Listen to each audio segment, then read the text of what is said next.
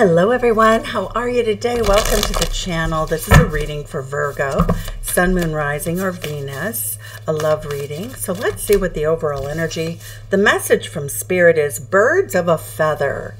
So right now we see you gravitating to someone who is like yourself, very similar to your family, but very much wanting to feel as though you're with people that you really are familiar with. Birds of a feather are like a flock. All right, we have into me I see. So you're really taking time out for yourself to look within, to see what makes you happy, to really reflect on what you want in love. We have the energy of beyond the ordinary. Wow, okay. Well, that means it's extraordinary, because that's what beyond the ordinary means. I do have a holiday special listed in the comments, pinned to the top of the comments, for 25% off for a holiday reading. It will run through the end of the year. So we are looking at the bottom of the deck energy for the sign of Virgo, to see what is going on as the overall energy coming into the reading between you and a lover. Ten of Swords. Ooh, ouch. Okay. So there has been an ending of some sort, one that feels very painful. That can be an end to the relationship very much. It can also be an end to an attitude. It can be the end to an argument, but we'll look and see as we go along here. In the recent past, you and your lover were in the Two of Pentacles energy, certainly keeping your options open, juggling each other, not really making any commitments to one another. That is Capricorn energy. Ten of Swords is Gemini energy, being all up in your head. But Ten of Swords is very real. It is backstabbing. It is a betrayal of some sort. So you're feeling very much this energy of not knowing where to go with this in the recent past. In the present circumstance, you and a lover are taking a moment to yourselves to gain perspective, to look at things from a different viewpoint. That's the Hanged Man energy. That's Pisces energy. Just trying to look at things in a way that would be very helpful for you. How your person views you, Virgo, Justice card. That's Libra energy. Your person is trying to look at you in a very fair light. They're trying to gain perspective as you are, and they're trying to keep their sense of balance, but they do want the truth, the whole truth, and nothing but the truth. They definitely feel as though it's very important to operate in the parameters of honesty with each other. They may not feel, depending on who this is and how this is, runs out, both of you, though, are feeling the energy of betrayal of some sort emotionally. How they view you as someone who is not really very interested in them. They view you as someone who is taking them for granted. They view you as someone who is, not so eager to take their cup of love, that you, again, Two of Coins, that you are keeping your options open. How your person feels in their heart space, Virgo, the Hermit card. Wow, Virgo energy. So you may be dealing with a Virgo. You may be dealing with Pisces, Libra, Capricorn, or Cancer, or Gemini. But your person is feeling very much ghosted, left alone. There's a good possibility that you simply have not reached out to them, that you have another love interest and you're not accepting their affection for you. So how they view the situation moving forward, Three of Wands. Well, your person has chosen you. They are trying to figure out how this happens. They definitely feel as though you're not accepting their cup of love, but the Three of Wands is how things move forward, is whether you choose them or not. The Three of Wands is about, the Two of Wands is about being at a crossroads, but the Three of Wands says that you've already chosen. They've chosen you, but it looks like they do not feel as though you've chosen them, but we'll look at the clarifiers. When we look at the hidden energy between the two of you, Five of Pentacles, coldness, being left in the cold, feeling very much like The two of you are just not a match. This is more of a spiritual issue as I see it, because when we get, into me, I see, it really is just thinking of things from your own perspective. Five of Pentacles is Taurus energy, and it's literally leaving each other out in the cold. The energy that Spirit is recommending, or the advice from Spirit, is Nine of Wands. Do the work. Wow. So Spirit is actually saying that this relationship is worthy of a lot more attention that it's getting. It's advising you, Virgo, to do the work here. We have the butterfly on this woman's shoulder, but fire in your belly, Sagittarius energy to do the work. The short-term outcome of this relationship reading is the Knight of Pentacles. Virgo energy. Virgo, you're in the reading. It looks like you have your person's heart space. And the Knight of Pentacles is you moving forward. But when we look at this particular deck, the Knights are very heavily armored. So both of you are just going to step forward and take, to me, this is a wait-and-see attitude. Your person feels as though they've chosen you, but you have not chosen them, that there really is no recourse for them, and they're just going to stand back, sort of stand down. They feel as though they don't really have any options with the Ten of Swords energy. So let's take a look at the clarifiers and see what's going on here. What brought about the Ten of Swords energy? What is bringing about the Ten of Swords energy for the way you and your person feel in this relationship? Spirit of Wands. Very fiery energy. This is the energy of the King of Wands. The Spirit of Wands says that both of you are very fiery, you're very, very proud, you're unlikely to sort of back down. You both want the other person to take the lead, but both of you want the relationship, the Ace of Coins. Neither of you wants this to end. But the beyond the ordinary, it's really quite an interesting relationship, and both of you feel that way. So let's see what the energy is. Why is the Two of Pentacles here? So both of you are feeling disappointed, set back, stabbed in the back, because it looks as though neither of you is making the other one any kind of significant offer. The Moon card. So the Two of Pentacles.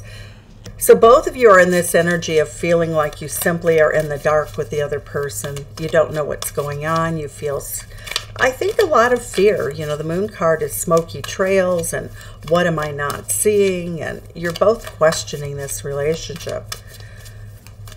The Perspective card is the Hanged Man. What is that and why is that energy here? The Star card. So both of you currently feel that the other one is very much a rock star, highly desirable. The attraction to each other is very intense. The Star card is a card of healing. There may be something about this relationship that helped both of you heal one another from a Ten of Swords that had nothing to do with the two of you. You may have had a very, very tough life at the beginning, and you may have come through for each other to give each other quite a lot of good healing energy. What else is going on with this healing Star card? That is hopes and dreams for love coming true, and that's your current energy. The Six of Pentacles. Both of you want to give to the relationship. Both of you have given each other a lot. There's a lot of equal give and take.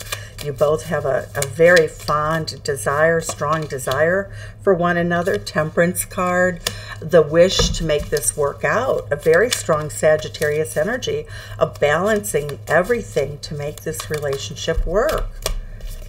We have the Seven of Swords, though. You're not talking. The two of you are not talking to each other in an even, balanced way. You're just not. The Justice card says that, the Seven of Swords is like a sneaky energy, or it can simply mean keeping your feelings to yourself, keeping your thoughts to yourself, mostly the good thoughts. We have the Four of Wands is clarifying the Justice card, Virgo. Four of Wands is your person really seeing the two of you as balanced, seeing the two of you as having a strong foundation. The Nine of Pentacles speaks to the fact that your person is very much in a single energy. The way they view the situation is both of you are highly desirable. The Two of Cups, your person feels as though, you know, you care for each other very deeply, but the Four of Cups is repeating itself. The Four of Cups oftentimes is this energy of your person simply thinks that you're not necessarily into them that much. And the Three of Cups says that you may have friend zoned them. The Queen of Swords is the energy. They feel as though you're being cool, aloof, not very warm and fuzzy, not very nurturing. Nine of Swords, they feel as though you're all up in your head about something. The Nine of Swords is led to the Ten of Swords, so they actually think that you have, you know, ghosted them pretty much. So Virgo, you know, you have things I would really like to know in the comments below what's going on here for those with whom it resonates. This is like a buffet table. Take what's yours and leave the rest. The Hermit card, why is it here for your person? In their heart space, the Mystic. They feel as though religious beliefs may be hindering the relationship or the basic belief system about how to live. The Mystic energy is a Hierophant energy. It's Taurus energy. Your person's very grounded, Virgo. They're very, very grounded. They want to move to the next level with you. They want to close out the current cycle and step up into something more ambitious in the relationship. They want more. They want a marriage. They want commitment. They want a solid look into the future with you. The Three of Wands, they have chosen you. You are their ship that has come in, but the Five of Cups says that they don't think that you are interested in a future with them. Five of Cups says that they feel sad, they feel disappointment, they feel unloved at the current time. The Five of Cups energy is, you know, 3 cups of love, but now we have the Three of Swords. So what we're seeing here is that your person feels as though you've gone off and you've gone off with someone else. You've started something new. You've made a different choice. You're not really giving them your attention. The Nymph of Cups, they're really still very attracted to you.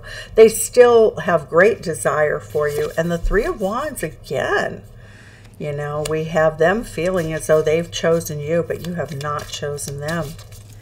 The Five of Pentacles energy, you both feel left in the cold. Ten of Swords. Wow, Ten of Swords again. I'm going to do a little sidebar relationship reading here and clarify those cards with the Heart of the Fairy Oracle and see what's happening here. Something is definitely going on and you're not talking about it. The Wheel of Fortune is turning in your favor. So it does speak to the fact that the two of you are hopeful about being able to come out of this period of time in which you both feel really rather unraveled in the relationship. Five of Pentacles, being left in the cold, being stabbed in the back. Fate and fortunes are what's happening here. There's a lack of being positive about the relationship. Nine of Wands, what is it that you have fire in your belly for? The Nymph of Wands. So Spirit is saying that a lot of your attraction to one another is very physical, very exciting, might be energy that does not constitute long-term. The Seven of Cups is reversed though, so there is clarity coming in. Spirit is saying, keep your wits about you. The King of Swords energy is Aquarius energy. It's basically saying you're going to have to make a head-over-heart decision about whatever you do in this situation. The Knight of Pentacles energy is the energy of moving forward. Virgo, you have appeared in the reading. It looks like you're the decision maker in this relationship reading. It looks like it's really up to you what happens. The Two of Pentacles, it started off with the Two of Pentacles, it ends with the Two of Pentacles. So what I'm seeing here is that Virgo, I think that for many of you, you may be in a third-party situation that you've caused.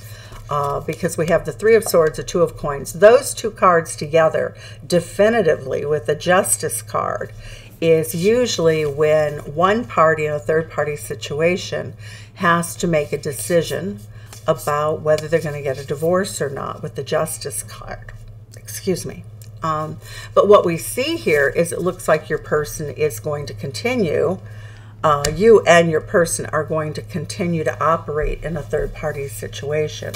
I'm not seeing any relief here, but it feels very painful.